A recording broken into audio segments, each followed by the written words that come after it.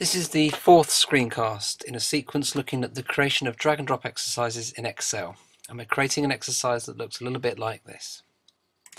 So in the previous three screencasts we've got as far as this. In the last one we created these 7 shapes and I converted them all into GIF images so that they were much easier to drag.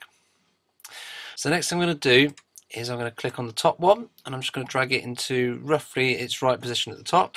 I'm going to click on the bottom one and drag it roughly in its right position at the bottom. I'm then going to use my arrow tool, so select objects. Sorry, it was already selected, let's reselect that. And I'm going to select all of my boxes. I'm then going to go to the Format tab and the Align option, and I'm going to do two things. I'm going to distribute vertically and then I'm going to align left. So in those two sweeps it's automatically put them so they're neatly aligned and equally spaced on my page. We can add in our instructions on the right hand side quite easily, or if they're quite complicated I can have the instructions on a different sheet and then you could come to this one to do the exercise.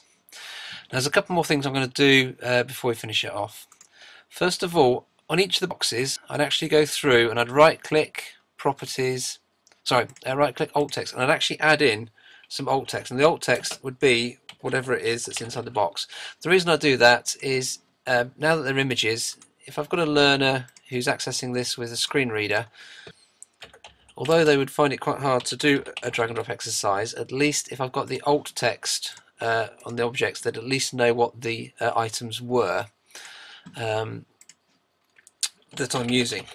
Okay, I'll do the rest later on, but I'll leave them as they are for the moment.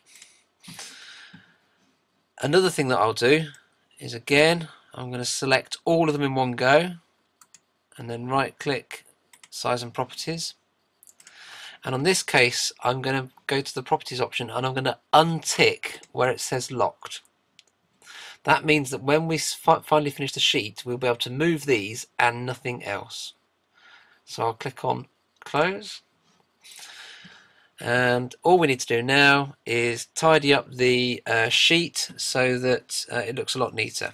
So on the Windows icon at the top left corner, Excel options, advanced, and if I just scroll down part way under display options for this workbook, I'm going to get rid of the sheet tabs and I'm going to come down a bit further and get rid of the row and column headers and the grid lines. So it's sheet tabs, row and column headers and grid lines. Get rid of those three things there, click on OK, and you now see you've got a much cleaner area to work with. I'm then going to go to review and I'm going to protect the sheet. Now I could give it a password if I wanted to, but you don't have to. I'm only protecting it so that students don't sort of do things by mistake. And in fact I can untick all of the boxes in this case. So if I click on OK, the sheet is now protected. Okay, I would save it at this point. I can then just check it works, and if it works I can drag these items, but I can't, for example, drag the continuum or move the title. All I can do is drag the items around, and that then tells me that it's worked. And there we've created a drag and drop exercise. Now that's taken me less than 4 screencasts, so that's less than 20 minutes. If I was doing this without explaining it I could do that easily in half that time, probably 8 or 9 minutes.